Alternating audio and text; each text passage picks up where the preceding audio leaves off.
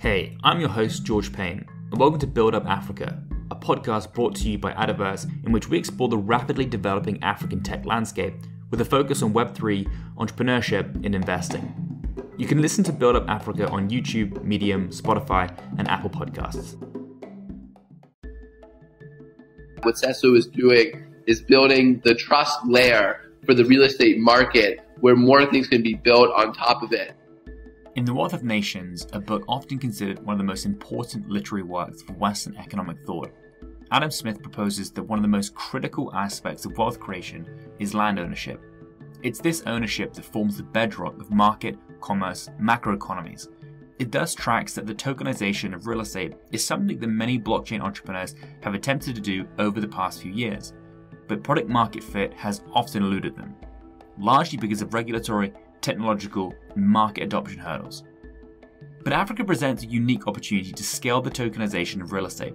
In fact, this application of the technology is proving popular amongst a wide range of stakeholders because of the implications for land registry, lowering the barrier to entry for owning real estate, and opening up the African real estate market to a broader range of international investors. People who don't know, the real estate markets across Africa are really booming right now, and a lot of it's driven by, this investment from the diaspora communities. Today, we're speaking to Daniel Bloch, co-founder and CEO of Seso Global, a company building core infrastructure to not only enable the tokenization of real estate, but to enhance land registry and facilitate the development and expansion of the African real estate market. All right, great. So pleasure to be on the podcast. My name is Daniel Bloch. I'm the CEO of Seso Global.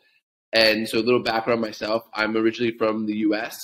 I've been working in the blockchain space since 2011.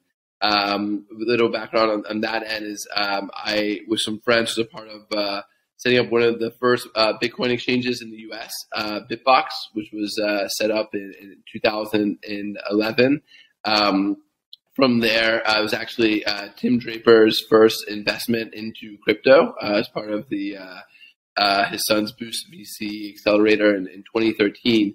Was really excited, this was when I was in university, like the first time really meeting entrepreneurs, people trying, different things very early in the Bitcoin, era. And I had a friend that used to, go around our house saying that everyone buy Bitcoin, it's going to be worth $1,000 one day. And so really just love the energy and the aspects of also making, making your own money by contributing to the system. So I got active in mining. We set up mining pools and started a meetup group where I went to school at University of Michigan. In 2013, started hearing about different meetup groups and connected with guys in Stanford, a guy named Ryan Breslow, who's now the founder of Bolt, who had a Bitcoin club at Stanford, and a couple guys at MIT who had Bitcoin clubs. We decided to make a network to connect them, kind of a repository of info around the blockchain that will allow people to set up clubs at their university. It was called then the College Cryptocurrency Network. It's still around today on, I think it's sixth student leader, which is now called the Blockchain Education Network. And so we did it was really amazing. I think it just showed the whole decentralization of the blockchain ecosystem and network at that time, where we had really just at that point a repository on Google Drive and allowing people a setup to create their own clubs. And from the 3 original clubs, we had over 100 Bitcoin clubs at universities join, first in the US, then Canada, then South America, Europe, and eventually we had schools join from Ghana in Kenya. This was really my first exposure to what was happening in the continent in the tech space around 2013.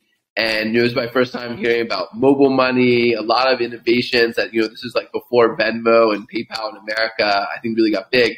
And so hearing about mobile money transfers and different things happening in the tech space, myself personally found it very exciting. And within the organization, we were investigating a lot of different ideas that blockchain could be applied to, especially beyond crypto, at that point.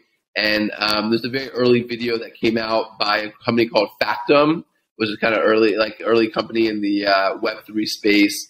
And they had a video around how blockchain could be used for land registry.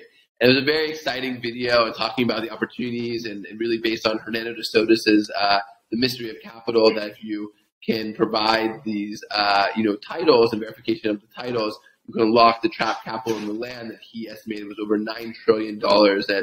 And we're doing some different work with the groups in Ghana that were networked through the club. And fortunately, I got a grant from the Bill and Melinda Gates Foundation in 2014 to trial out a product around a blockchain-based land registry.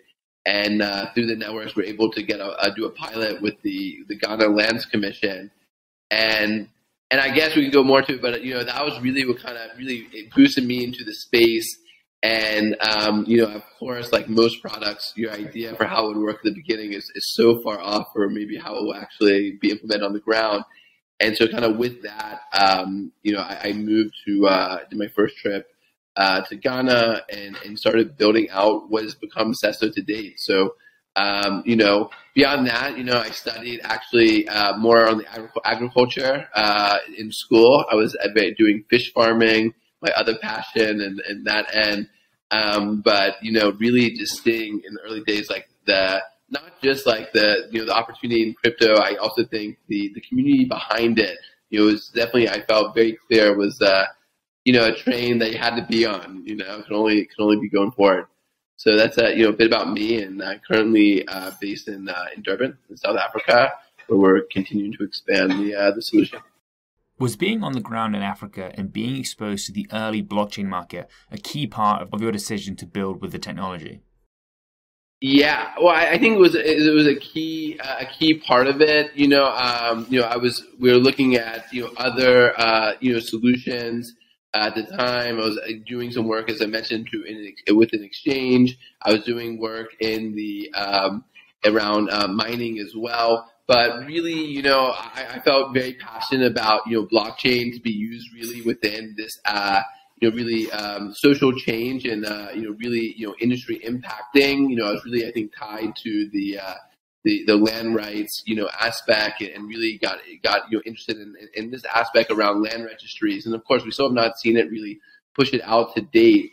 And, I think, like anything, I think for someone who's not from Africa, not from, especially from West Africa, where I've done most of my work, Ghana, Nigeria. And I think a lot of us who go, especially to look at tech opportunities, it's amazing, how great the opportunities are. I think the willingness to adopt and trial new solutions as well. So I really think, this boost of going there, and piloting on the ground really was the inspiration, and I don't think without the grant, I probably would not have been propelled to move there and really put the time, on and have the opportunity, I would say, more to be on the ground. So you've taken us through the journey into Africa and the beginnings of Seso. For the purpose of the listeners here today, what actually is Seso doing? What caused the tipping over to create something like Seso, a particular market? Yeah, definitely. So Seso is a one-stop shop for property management and transactions. We say we're building the Zillow of Africa and the first verified property marketplace.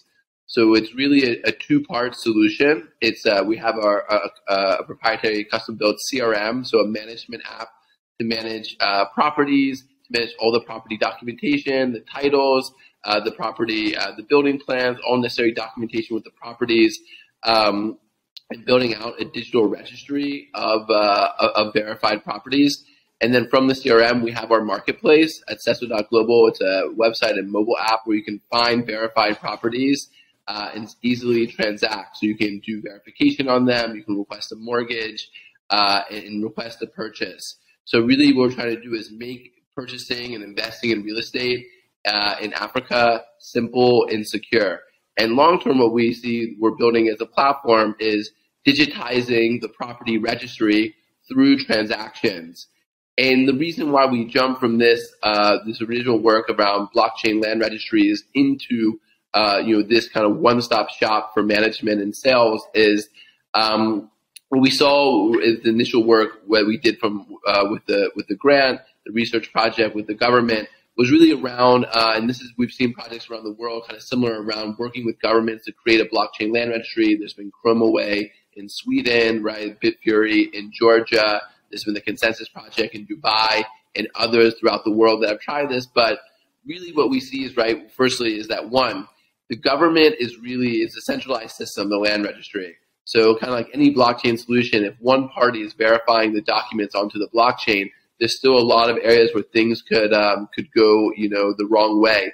There was a project of digitization that's very well documented in Central America, where post-digitization, what they found is that all of the beachfront pretty much was owned by the politicians. And this kind of shows situations where this movement, oftentimes digitization and centralized approach, can come with a lot of issues.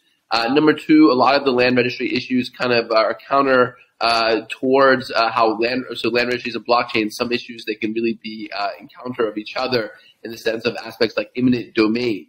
So what if you have your property, on the blockchain, but most governments in the world have eminent domain where they can change the registry themselves.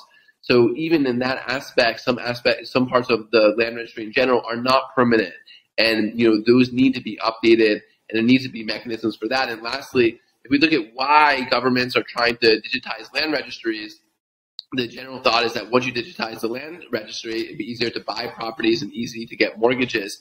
But what we found on the ground is that that's really not so accurate. It's a bit of an incomplete story, because you don't buy a land title, right? You buy a property. You don't mortgage a land title. You mortgage the property. And so you have issues of, we see in Lagos where properties have good title, but they then, they collapse. You have collapsed buildings, and nothing about the land title is going to tell you about these aspects. So really realize we need to go a bit deeper and really bring in the full ecosystem in the real estate market onto the blockchain. So this includes the lawyers that are doing the verifications, the property developers who are building the properties, the buyers, the government, of course, to verify the title, but that's one verification of many other stakeholders within the real estate space. And I'll use this example as well. If we look globally around land registries, America is a paper land registry. UK is a paper land registry. And so it's kind of crazy that with a lot of the DFI funding, the World Bank, others, there's such an initiative that to fix the real estate market in Africa, we need to digitize the land registry.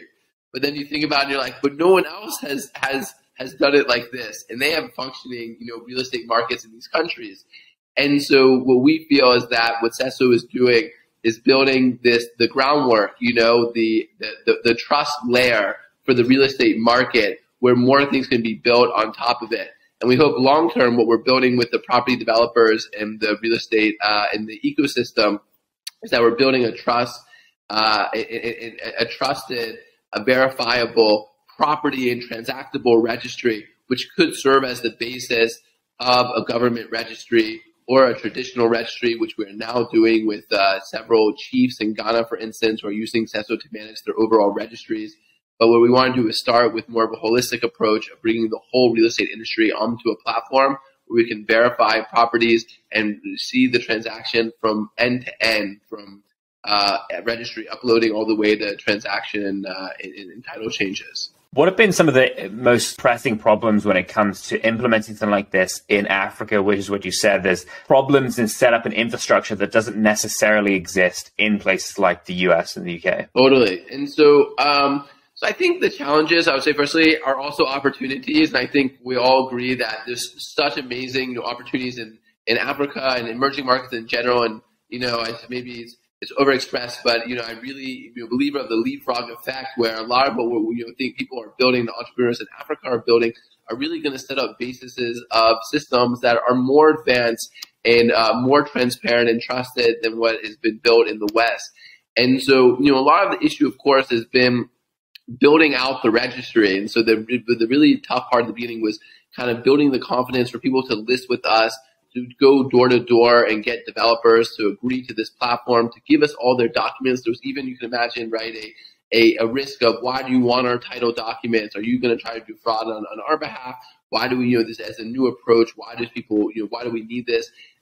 In that end. And so kind of understanding, explaining, of course, because at the beginning, we sell the dream where we're going to have all these properties, have all this, build this huge registry, people will buy.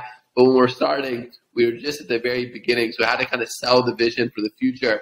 And so I think it took a lot of time to get, developers, real estate developers, right, to agree to list on the platform. And it was really slow in the beginning and really took a lot of grind work a lot of the thing we wanted was banks to then believe in this system and offer mortgages to properties that were verified through the Seso platform. And again, it took us a while to get this mass of developers that really even got the banks interested of coming on board. And we're thankful now we've been able to secure our first lending partner, and we have several other big banks in the pipeline that are going to be lending based on the developers that we've done this verification process. So it really took a long time, I think, to get mass on there. And so we now have around 135 developers on the platform, around 12,000 individual units. But that was over several years and a lot of trials of getting there. So I would say that was definitely, I think, maybe the more difficult side. But I would say on the positive side of looking at that is that I do think, right, in markets that are, as I mentioned, like in US, UK, even South Africa, where the real estate is still documents are still in paper and the registry are still in paper, but the market works. There's not this lack, I think, of trust that there is, say, in Ghana and Nigeria. And so a lot of these systems will probably stay in paper for a long time. And so I would say on the positive side, there are a lot of developers that do recognize this issue, right? The real estate developers, I would say, is that we do realize that people think that all developers are doing fraud, that they need this extra trust, especially among buyers in the diaspora. And so I think, especially as we got momentum, and especially we were able to get the opportunity to sit down, love it was being able to get those meetings and keep pushing for the people to meet with us and understand what we're offering. But I do think people understood the problem, which was a benefit. They knew that there's a lack of trust. They knew people do not trust the land registry and the verification of properties in general. So there's at least kind of that belief, right, in the product. And for now, what we're trying to do is now build trust, not among the developers, which I think we've done a great job with, is now reaching out to the buyers and telling them there is this platform that has been built, that has this registry that's being set up. And I think we get a lot of support, for that, for being able to have built this. So, I would say, when it comes to whether you're trying to build a real estate registry or a school certificate registry or so many other things that I think, the blockchain is going to have impact on, I think getting that initial, build and buy into the platform, can be, of course, a bit of effort. So in our previous conversations, talked about also where you see a lot of the users of the platform coming from, members of the diaspora who are across the world plugging money back into the continent. Could you speak more to sort of that angle and that opportunity, given that a lot of people want to sort of see Africa as a really interesting investment opportunity now, and real estate being kind of critical to that when it comes to sort of ownership? And even Adam Smith talks about ownership and the critical role that it plays in economic development and prosperity. So are you seeing that movement now with in demand from members of diaspora? Yeah. So I think great question. And that is an aspect that is booming. For people who don't know, the real estate markets across Africa are really booming right now. And a lot of it's driven by, this investment from the diaspora communities. Quick, high level stat is that it's around 45 billion is remitted to Africa every year. Around half of that goes to Nigeria, and number two is Ghana. And CDC did a report that estimates that 30% of this remittance is going towards real estate. So we're looking around $15 billion every year coming, from the diaspora, into purchasing real estate, and also inter-Africa. There's a lot of real estate. South Africans, buying in Zimbabwe, Nigerians buying in Ghana. So you also see a lot of growth inter-Africa real estate investments. Ghana is really taking off in the real estate sector right now, kind of driven by the tourism boom that was kind of brought on by the year of return in 2019, where I think we've talked about how the president of Ghana invited, especially the Black diaspora globally, to come to Ghana and see what's happening and have a pathway to residency and citizenship. And so Airbnb had told us that last year that Ghana was their fastest growing market in the entire world. Accra was the fastest growing market. And you look at real estate, returns in Ghana, you can have annualized returns on the assets of over 20%, rental incomes between 8 and 12%. So this really, is a really attractive market, not just for those, looking to move back, but also those who are looking for an investment that has both an economic return, but also a social return, which is, I definitely see, that as well, where people feel like they are actually actively a part of building, the new Accra, the new Lagos, the new Nairobi, right, et cetera. And so we see a lot of growth happening from the diaspora. And for our platform, that really the key aspect is providing this trust and transparency and simplicity in the purchasing. We do get a lot of interest. Most of our clients right now are from the diaspora who are looking for this trust system and that assistance to help them buy. And a lot of people who are buying from us, and we see not just from us in general, are people who maybe have never even been to Ghana or are coming for the first time. People in Nigeria who haven't been back in many years, who are now seeing especially the tech boom as well, all that's happening in the fintech space, and very excited about what can be done there. So even on the theme of this coming back, we launched a real estate investment tour, an 8-day trip where people can come. We partnered with a very notable tourism company called Land Tour. It's been around for 30 years doing trips around West Africa. So half the tour is real estate, and the other half is tourism. So people who are wanting to come and have a holiday, but also look at investments. And we have over 100 people booked on these tours for the next year. Just completed our first one. And so it just shows this growing demand. And so I do think it's a very exciting time, and people realize that no matter what you do, you need housing. We have a large housing shortage across Africa, and there's a lot of space and land available. And so when we look at, you mentioned something we're doing with some of the traditional chiefs as well. We look at those who are the indigenous landholders as well. Most of them are very rich in land in that end, but what they don't have is the capital to develop. And so I think what we see more and more is also joint ventures, developers coming from other countries, partnering with local people, not really, I think in a much more fair and equitable way through these joint ventures where they own the project directly with the local owners. So we're also seeing that people coming to build their own developments. And so, very excited on what's happening on the ground. I think a lot of it is, really being, backed by this growth of diaspora investments, the growth of tourism. And, even there was a great Good Morning America did a thing of that, how they call it the Black Panther effect, that people seeing, what Africa really has to offer, which is so much in terms of culture, unique experiences, the nature. And so we only think, things are growing. I always say that the real estate is booming in spite of so many things, in spite of there's no mortgages. You have to buy 100% in cash. And so, I definitely think that, as products come to market, which there's many people working on these different aspects in the real estate market, it's only going to get more affordable and easier to invest. What's been your experience participating in the Adaverse program over the last few months in terms of product development, operationally? Where have you seen this sort of development take place with you guys? Yeah, so great question. So we're very excited about Adaverse, and I would say we're very passionate just about Africa venture capital, especially in the prop tech in Web3 sector as a whole. Myself and the team, we've hosted several blockchain hackathons in Ghana and in Nigeria as we started our company just to get the community together and put our names out there. We've hosted several prop tech pitch events, and I think fintech is really growing on the continent, but other industries are still kind of slowly going behind.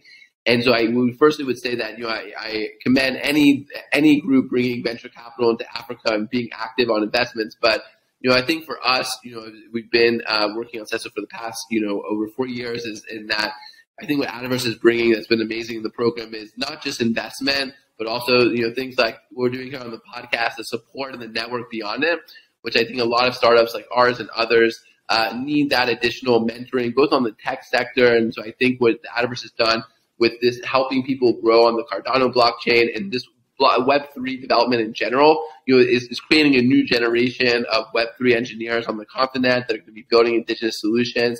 I think growing the network and growing the connections on the business side and on the networking side is really helping to bring more people in. So I think Adaverse's approach in the program of not just the capital, but bringing in especially the tech development, the network development, it is essential, right? And what we need more of.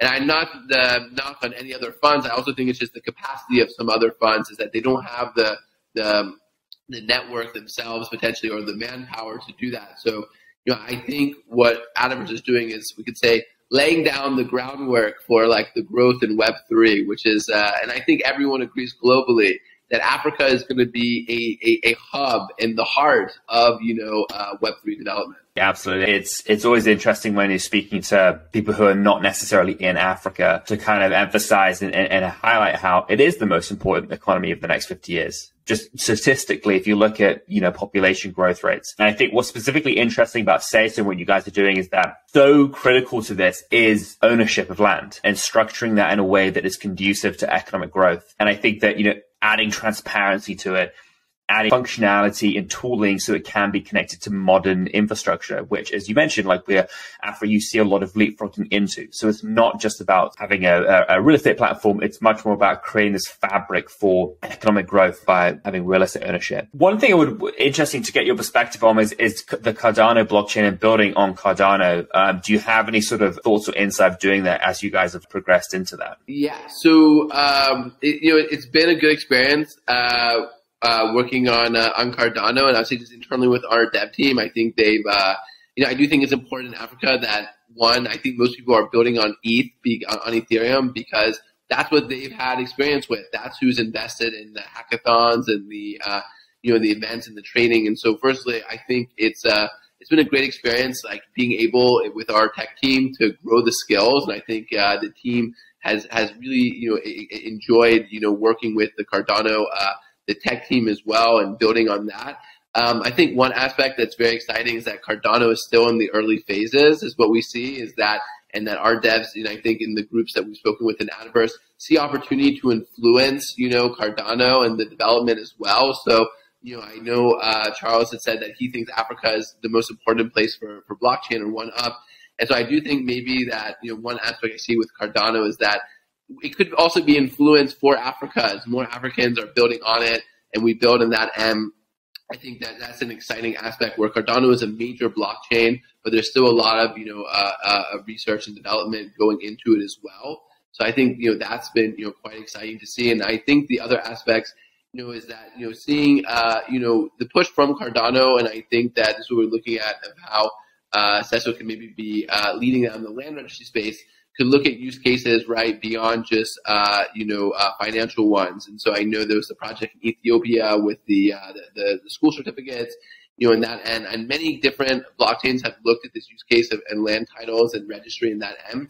We think Cardano could be a very strong platform for it, and that potentially with maybe the development plan of Cardano and those putting work behind it, it could be influenced to be more friendly for these use cases that will have, like you're saying, structural, changes and benefits to the economy, right? Not just building, apps that are going to increase sales and revs, but also creating, fundamental systems that will really transform society. And so, excited about, I think looking at Cardano in that end, I think that's been a key aspect to our devs and growing the Web3 aspect as well. Because I just know in general that. Right over the years, and I know blockchain in general, we've only been around, 2008. And so, but of course, there's been a lot of, pies in the skies of, looking at how blockchain is going to solve so many aspects, or at least be incorporated into a lot of solutions. Of course, right, we're still very much in the pilot phase and that end. But as I was saying, with the work I think Adaverse is doing in Cardano, I think, in Africa, right, we see a lot of people solving, key issues. And as I was saying, our whole team, for the most part, our software team are based in Ghana. And I always find very interesting that when we build out the solutions, when it comes to land being defrauded for a land or having, title issues, most of our team have faced those issues, right? And so a lot of people are building, what I always think is very exciting about, the entrepreneurship space across Africa and what also, putting that together with Web3 in Africa. A lot of people are building solutions that will change their own personal lives, that they're living here on the ground. And so there's kind of, I think, that motivation of, and I always think in any Web3 conference, especially, of course, the blockchain space in general, we're all pretty optimistic and trying to build big things for the future. But I do think within Africa, within this cohort that we're all building together on Cardano, there's a thought of really building products that will have this societal impact. So what does the next 6 months to the year look like for you guys at Seso? Yeah, so we have an exciting next 6 months. So we're rolling out a few new products. So as I mentioned, we have two-part solutions: the CRM, which manages the documentation and the properties and the aspects there. And then once verified, it goes to our marketplace. So we've just signed an exciting partnership with the Ga Dongbae Land Administration. It's the traditional rulers of Accra. They manage over 26,000 acres of land. Right now, mostly in Excel and on paper. We'll be rolling out our CRM solution with them that'll be utilized for their own digital land registry on Cardano, which will bring a lot of active land onto the market, which will make it easier for these traditional rulers to sell land, do joint ventures, bring more development into Ghana, which we think is going to be a game changer, and also a game changer for how we think globally how traditional rulers and indigenous leaders can manage their land in a digital fashion. So we're very excited about that. We've just launched on the sales side our first mortgage product. So it's a mortgage solution within the Seso app on Seso.Global. You can go in and apply for a mortgage. We have multiple banks now on the platform. We'll take the mortgage applications, offering will be the lowest rates on the market for Ghana, and then scaling out beyond that. So, and then you're going to see Seso doing a lot more events abroad. So we have several events lined up across England, London, Milton Keynes, and a few others. We'll be doing meetups in New York, Canada, Texas, really to meet our clients where they're at, create this connection, from the platform, into investment into Africa. So we're very excited, about the future, which is really going to be focused around bringing more properties onto the platform to get verified, digitized.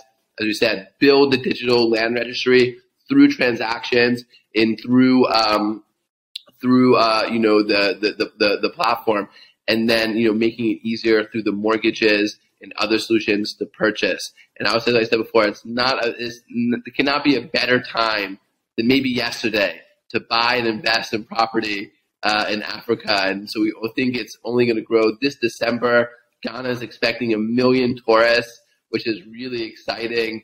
And so only going to see these markets grow. So very excited about the next 6 months and working together with Adaverse to bring the land registry tool, especially into full force. And we truly think that we want this to be, as I mentioned, Seso is a platform, to really to scale out here, to see the success that what we're doing in Ghana and Nigeria, and scale this throughout Africa, in the world as a whole. So we think that the next 6 months are being exciting for the launch of solutions and really show the power and the usability of what we've created.